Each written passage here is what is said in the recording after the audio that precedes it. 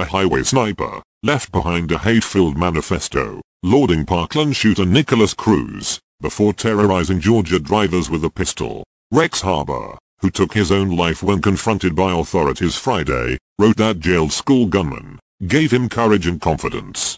The 26-year-old landscaper turned shooter unleashed at least 17 bullets on travelers from the cover of a forest along Georgia 365, striking 2 people and 7 vehicles. A woman called 911 after Harbour's spray of bullets struck her 54-year-old husband in the hip while heading north on the highway. Her panicked plea for help just before noon was followed by more drivers inundated by the gunfire, police said at a press conference. A 73-year-old man suffered a gunshot wound to his leg, while a woman was hurt when her windshield shattered. Cops swarmed the woods where the gunfire originated and confronted the gunman as he sped away in a boot censuring. Harbour then shot himself in the head with a 9mm handgun, causing his vehicle to veer out of control and crash into the median.